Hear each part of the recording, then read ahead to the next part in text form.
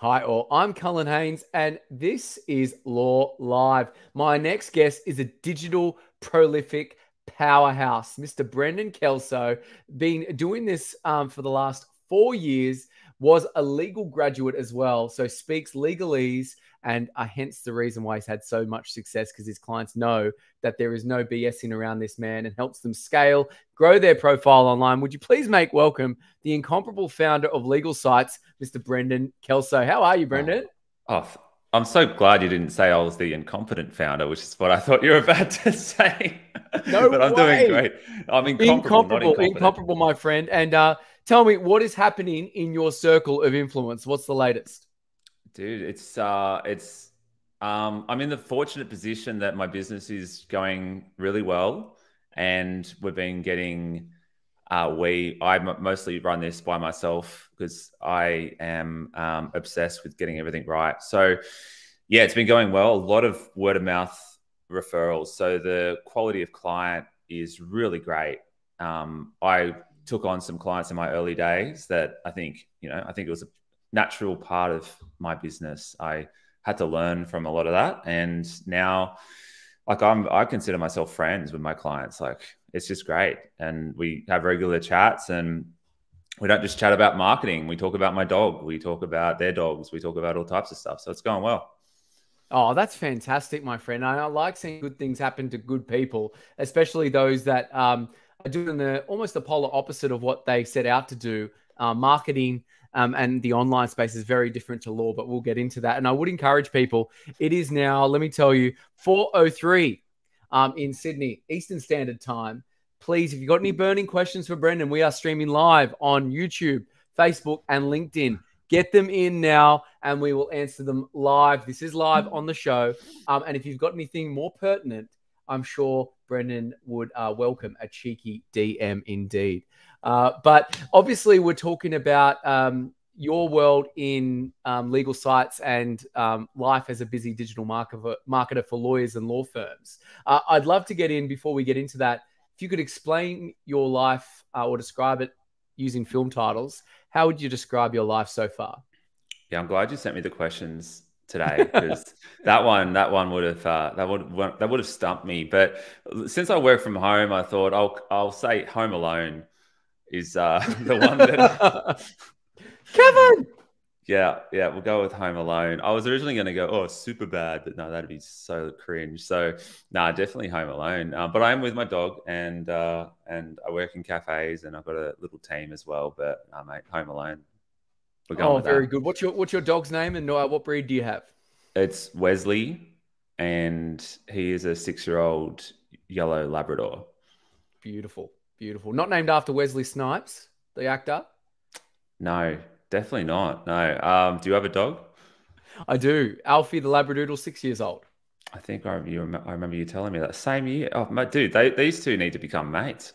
I think so. We are going to organise a puppy date presently after this. I think it's on the cards. Yeah, no, sounds good. Well, I'm moving to Sydney, so I'll probably show up on your doorstep one day. Please, please. It's not the oddest thing that's happened here in French's Forest. Let me tell you, people have done that before out of the blue. It's always good. Oh, dude, yeah, there you go. But not many people know this about you, Brendan. You actually used to be, before you started Legalsites, you used to be a law grad. Yeah, I went to uni and started a business in entertainment, so primarily wedding DJs and MCs throughout the Hunter Valley, Newcastle, a bit of Sydney, Central Coast, all of that. And yeah, got the taste of running a business, and it was a really good business to run while being at uni because I could do uni throughout the week, and on the weekends I'm at weddings.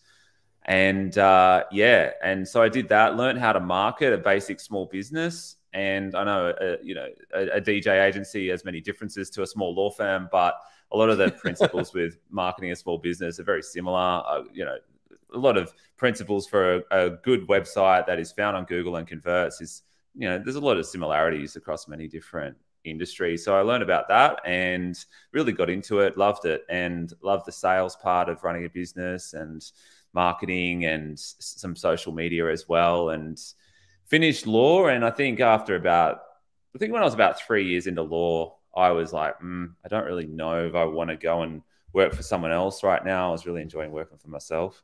And then finished, graduated, and before graduation, I had done about 2 weeks at the College of Law so I could get my practicing certificate.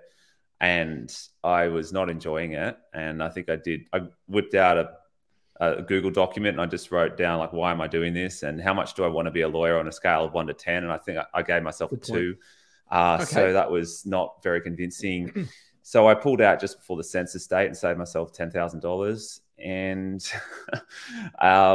long story short, came up with the idea of having a marketing agency that helps out small law firms, and created the name Legalsites, bought the domain for about $10 off GoDaddy or something, and built the website, sent out a few cold emails, probably about 5 or 10 cold emails to local firms, got my first 2 clients. And boom. There we go. Just like that. I made it sound so easy. Well, what does Bruce Lee say? You just drop the rock into the water and you just watch the ripples. And that's what you did.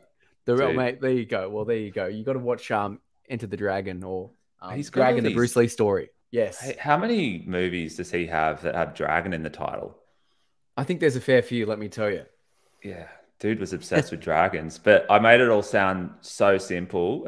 It wasn't, but that was my journey. I didn't have to suffer through 5 years of law, but I think it helps.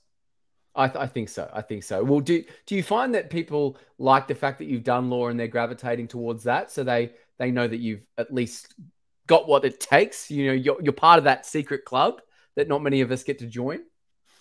It does help. It comes up in conversation with a lot of potential clients and existing clients, and people will frequently say, well, you're a lawyer. And I'm like, not a lawyer, not pretending to be a lawyer. I graduated law. I pulled out of my practicing certificate training after 2 weeks. I'm not a lawyer. Let me make that clear, because it is against the law to pretend that you're a lawyer. But it definitely helps that I've been through the 5 years of law school, also got a communication degree, because you've got to do double degrees, which is definitely a scam. Thanks, universities. And yeah, so it definitely helps. Oh, absolutely. Absolutely. And talking about what you do, what's the number one thing? What's the number one problem you solve for your clients? Yeah, good question. So my clients are small law firms. I'm not pretending to target law firms like, big, medium to big law firms. Absolutely not. They have their own things sorted out. So small law firms, and their main problem usually is that they are not getting clients online. Now, I provide general advice with social media, but I've resisted the urge to try and do a little bit of everything, which I believe a lot of marketing agencies get wrong. I think they try to be jack of all trades, and they go down a really slippery slope there. So I help them get clients primarily through Google. So they come to me, and usually their website is not performing for them. They've often had a website built by a graphic designer, or maybe someone who considers themselves a marketing expert. And for many different reasons, the website hasn't brought in the traffic that they want. It hasn't converted. They really often have no idea how the website is performing, if it ranks for any keywords. They're just kind of in the dark. A lot of the time, their website hasn't even been set up properly on Google Search Console and Google Analytics and all this other stuff, which is important and very easy to do, but a lot of people don't do it. No, of course. And so I help them get clients mostly through Google, using a website and then running Google ads and search engine optimization, SEO. See a lot of that hit my inbox. SEO. How do you separate the pretenders from people who actually know what they're doing, Brendan, on that SEO? The problem with that is there's really no barrier to entry. If someone was wanting to start a business and wanted to get to market as quickly as possible, digital marketing is one of the best ways to do it, truly. You just need a laptop, you need an internet connection. And yeah, you do need skills. If you don't have skills, and if you're not going to work hard and do the right thing for people, you're not going to last very long. But if you truly just want to get into it and make a quick buck, unfortunately, digital marketing is one of those things, because the costs to get started. It's just so small. So how do you know if someone really knows what they're doing? Yes.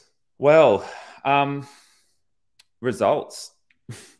What if, like, go and look at the websites that they have worked on, and don't trust their words, like, go and actually search. If this is a family law firm that they have worked for, then where is this family law firm based? Let's say it's in Melbourne.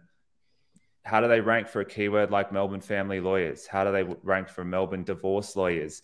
You can use many different tools out there to actually get an accurate list of keyword rankings. Like, I can list them off, but some people might sort of fall asleep. But there's many ways to check keyword rankings of websites. You can do SEO audits. So you can see, okay, does this website actually have good SEO? And go and look at the content that they say that, like, have they written any content for this client? Have they created blog posts? Have they created news articles?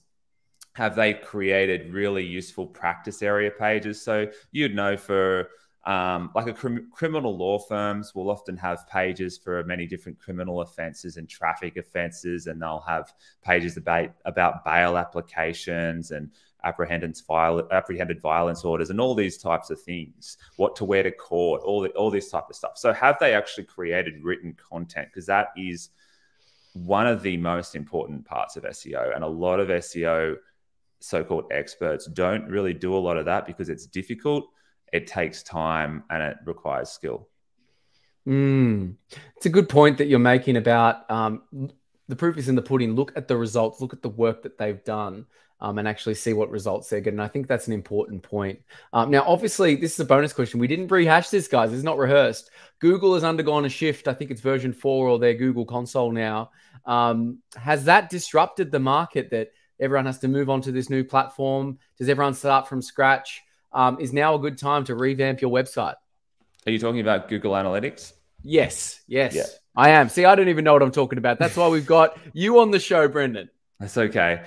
No, so Google's been sending many emails out to people who are registered for Google Analytics, telling them about this migration. So you go in there and you just have to migrate all of your settings to the new platform. So just go and read one of those emails that you've gotten from Google and do what they're telling you to do. It's not the end of the world. It's actually much easier to use the new version of Google Analytics.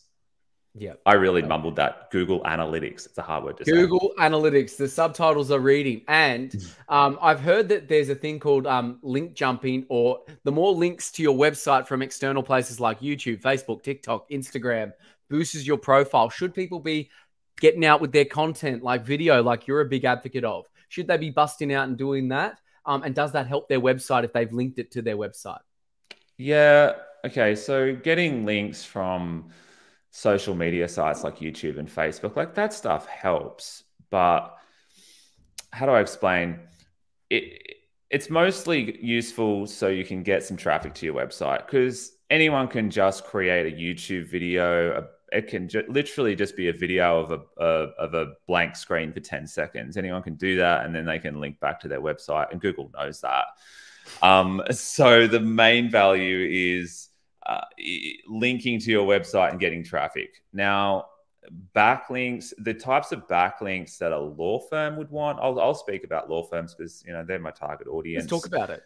You want backlinks from websites that are of high value and that are relevant. Now, obviously, you can't have all your backlinks from highly valuable, relevant websites. Occasionally, you'll attract a link from I can't swear, can I? From a terrible website.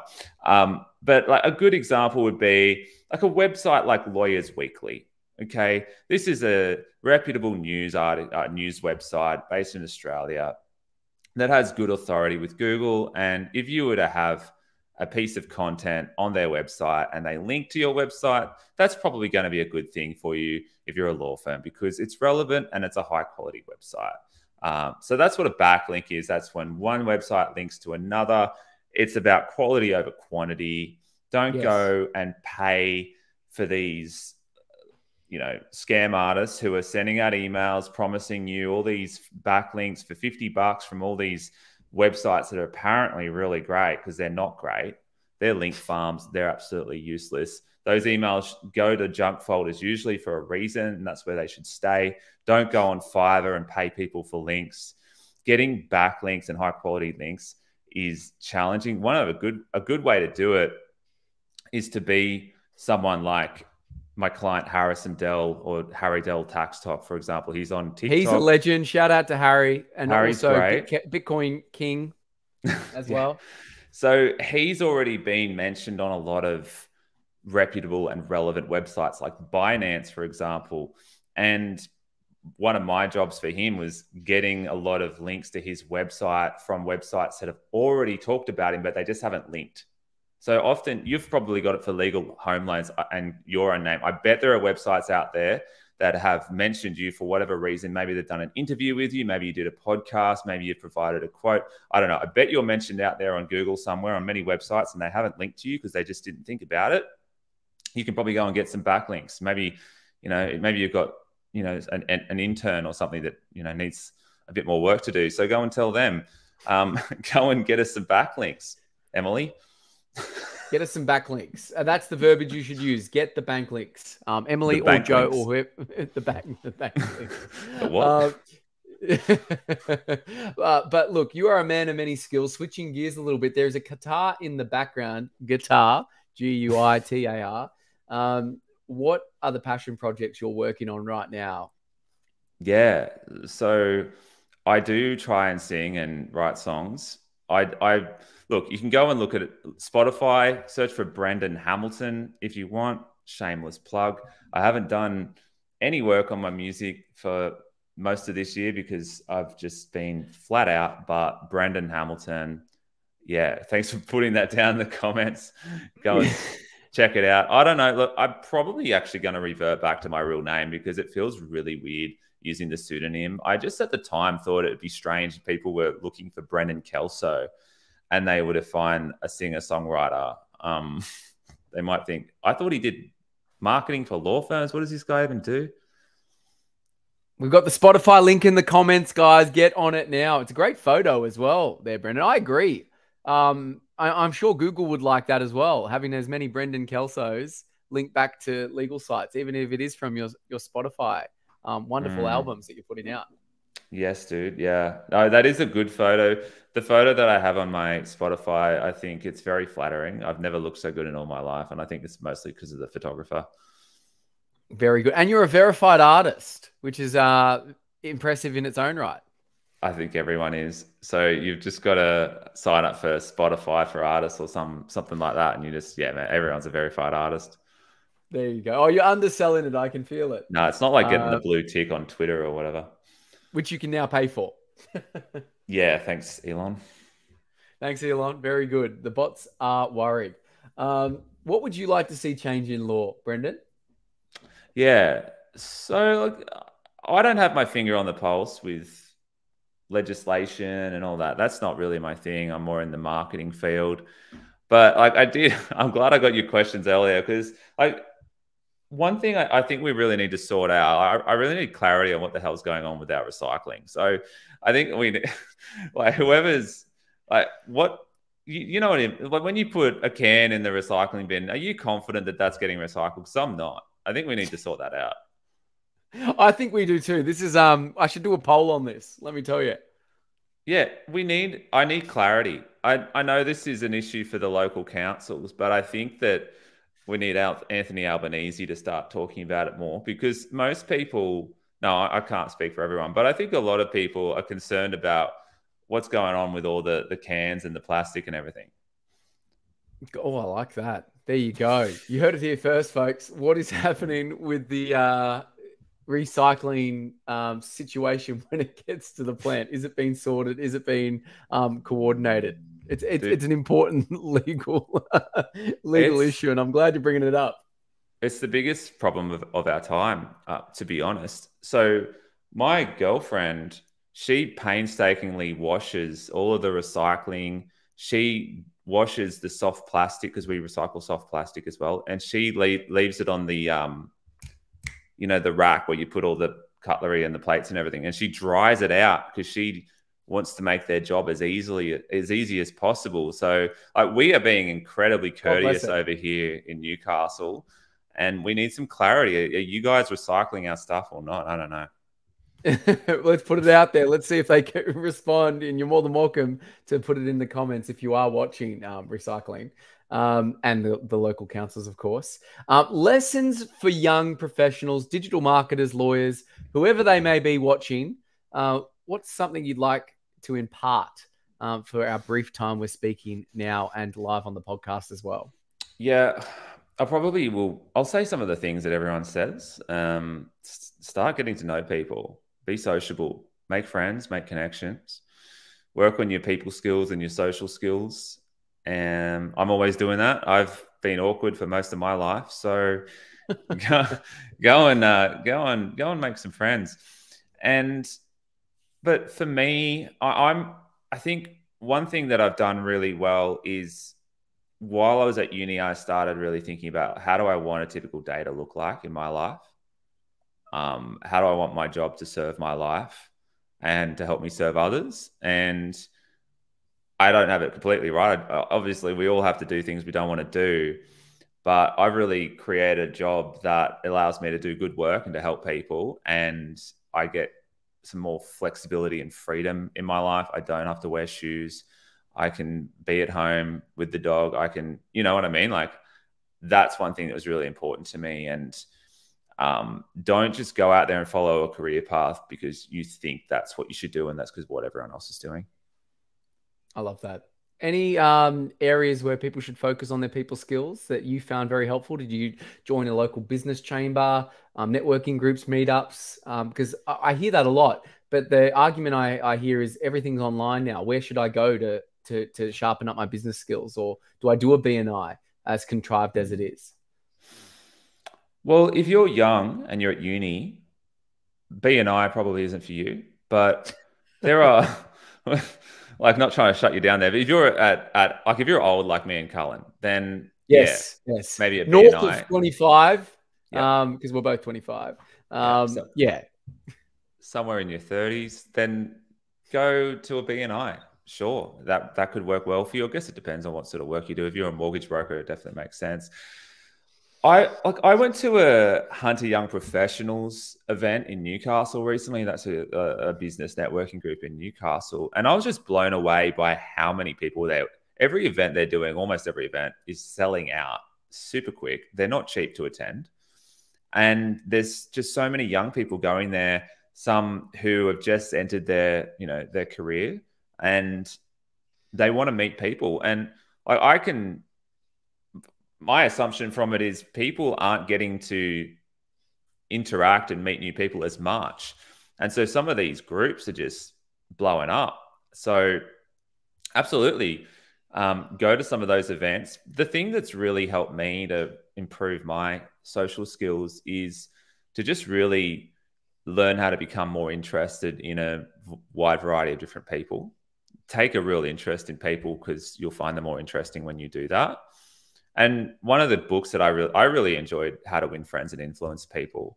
If you've never read it, it's a great book. It's an oldie, but it's a goodie. If you've never read it, you probably think it sounds like, how to manipulate people, but it's definitely not that. How to lose friends and alienate people. No, exactly. No, it's about, have you read it? It's really about how to be a better person. It's in there. One story I particularly like from that book is the boy and the salesperson.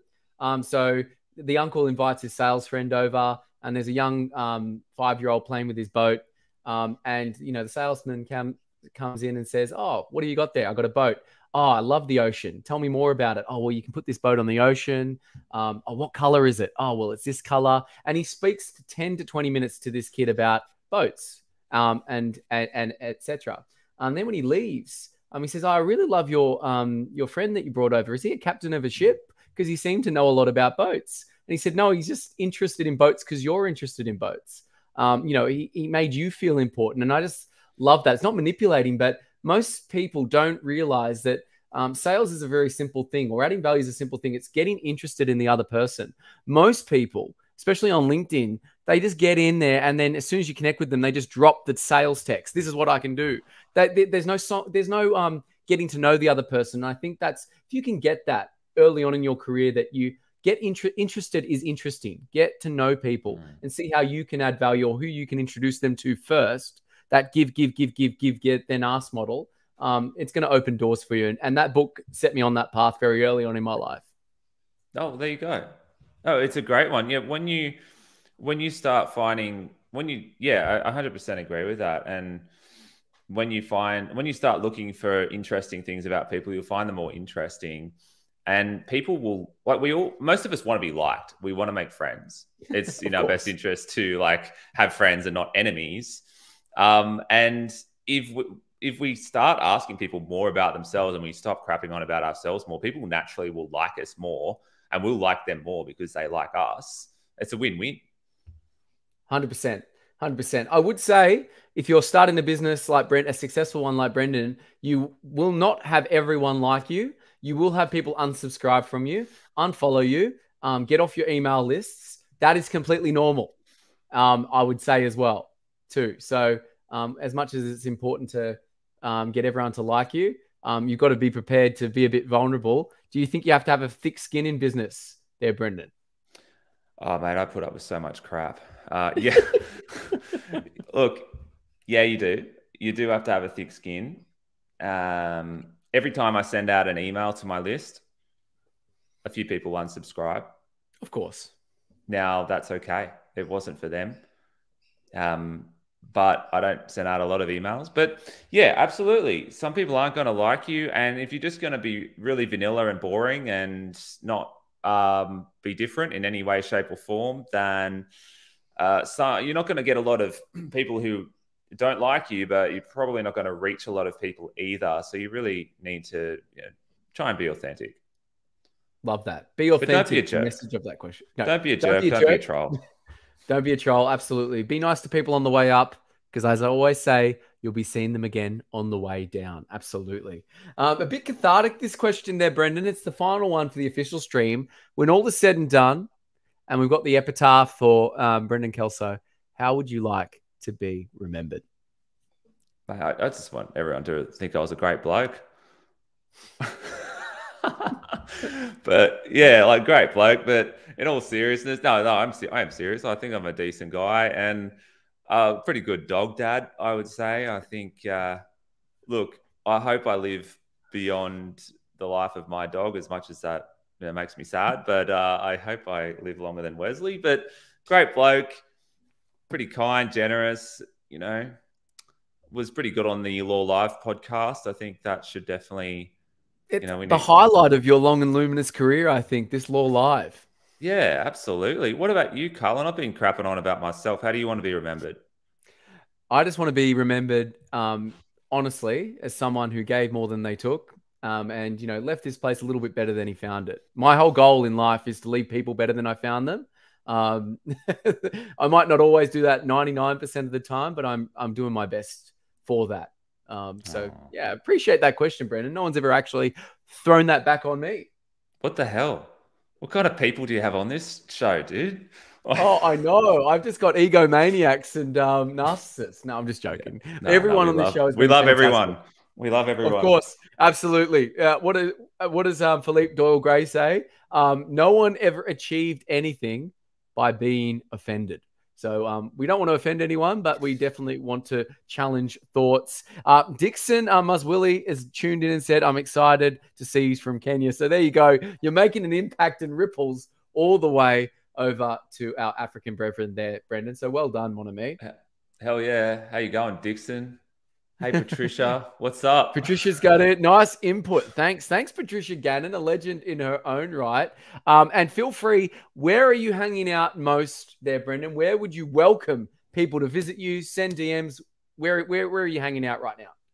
Yeah, well, in Newcastle. No, but on what online platforms? Look, I've been pretty busy. I'm somewhat active on LinkedIn. So yes, add me on LinkedIn. But if you're going to be one of those annoying people who sends me one of those DMs that Carlin mentioned before, and you're just trying to promote your crap, then go away. I don't go away. Use the voicemail feature. Brendan would like that. Brendan would like that, mate. When people send me one of those connection requests and there's a copy paste little sales pitch in there, I'm just like, no. Because then if you accept them, they then annoy you for the next couple of weeks, following you up with all these stupid messages. Go away. So, but no, if you're not one of those people, of course you're not. If you're listening to this Law Live, then you're a good person. So add me to LinkedIn. I'm doing a bit of TikTok, a little bit of Instagram. Definitely go to the website, legalsites.com.au, legalsites, legalsites.com.au. Sign up to my email list. Please don't unsubscribe because I cry every time someone unsubscribes. Absolutely. There's a Brendan somewhere in the world that is crying when you unsubscribe. So please just subscribe, add it to the list. And on TikTok, yay or nay for businesses? Should it be a major part of their strategy? If you like TikTok, then you should use TikTok. I think I had James Dapperchi on my pod a while ago, and he's a legend, isn't he? Of course he is. I'm name dropping like crazy in this podcast, but James Dapperchi is a good guy, and he said, look, just do the social media things that you like doing. So if you hang out on LinkedIn and you like LinkedIn, do LinkedIn. If you don't like LinkedIn, don't do it. If you're a 55-year-old barrister and you actually like TikTok, go and do TikTok. It's not about lip syncing and dancing and pointing at text and everything anymore. TikTok's evolved. Social media apps age up. So do the social media platforms that you enjoy using yourself. A very nice and apt way to end our podcast, my friend. Thank you so much for being... Where's the thumbs? 2 thumbs up there, mon ami. Thank you so much for being on there, Brendan. We'll bring you back for some bonus questions, my friend. Yay. Thank you, sir. And if you are a legend of law or know someone who'd like to be on the show, I'd welcome a cheeky DM. We come out every Wednesday, talking to a powerhouse, and we'll have this live and uploaded on the podcast, Apple Podcast, Spotify, or wherever you get your podcasts. Bye for now, everyone. Take care. Bringing you back, Brendan. First bonus question, my friend. If you could explain your role to a 6-year-old, how would you do that? The same way I explain it to people who are over the age of 55. I just say, I help small law firms get clients on Google. Love that. Simple. Cannot go wrong with an answer like that. So help small businesses, law firms get more clients on Google. There you go, mon ami. This is a physics question. What's mon ami? Mon ami is my friend in French. So it's something I usually say. I've got people that have asked me, my name's not mon ami. I go, I know that. I could say mon frère or mon soeur, which is my brother or my sister. But mon ami is my go-to. Oh, how's your French, Cullen? Is it good? It's comme ci, comme ça, you know? Bonjour, comment ça va? J'habite Australie, je m'appelle Cullen. You know, I've got the basics down. Good for you. I barely know any. So... except for the obvious swear words, but no, I've got nothing. Absolutely. Is there any languages or little hobbies that you've got on at the moment to improve your language or other skills, my friend? Look, I have definitely got shiny object syndrome. I have to pull myself back all the time. So I'm interested in many things, and it does not take much for me to get obsessed with things. So I speak a little bit, like very tiny little bits of German and Spanish, but I would never try and engage in conversation with anyone because I have no idea. I'm an idiot. That's okay. No. It's good to know a little bit of a lot because then you can engage with people from all walks of life. My German is very small. It's Ich bin ich und du bist du. Ich heiße Cullen und wie heißt du? Which I believe means I am me and you are you. I am Cullen, and who are you? It's like an old childhood nursery rhyme. I think that sounds correct to me. So, is that all you know? Is just that little line? Oh, and a Ramstein song. Du hast, yeah. You have me. You have me. I thought it was you hate me for years. I only realized recently it was you have me. It would have been better if it was you hate me. I guess, yeah, you have me. I don't know what that means, but like, I don't think the Germans are particularly fond of Rammstein. I have no idea why. It's obviously very poetic. It reaches you on so many levels, let me tell you. And this is a quantum physics type question. We're getting into our DeLorean and kicking it to 88. Doc and Marty are on standby for this one, let me tell you. If you could give yourself advice at any age, Brendan, what age would you be? And what would the specific advice be? Oh my God. We're getting really serious on Law Live, Colin. Yes, we are. Kind of make me cry.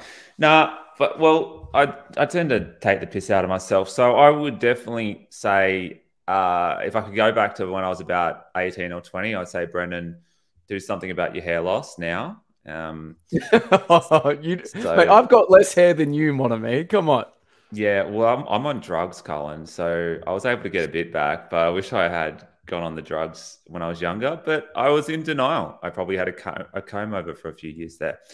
So yeah, take more drugs. But besides that, I would just like I used to just beat myself up a lot. I was very hard on myself. I still am. And I would say, yeah, don't do that, Brendan.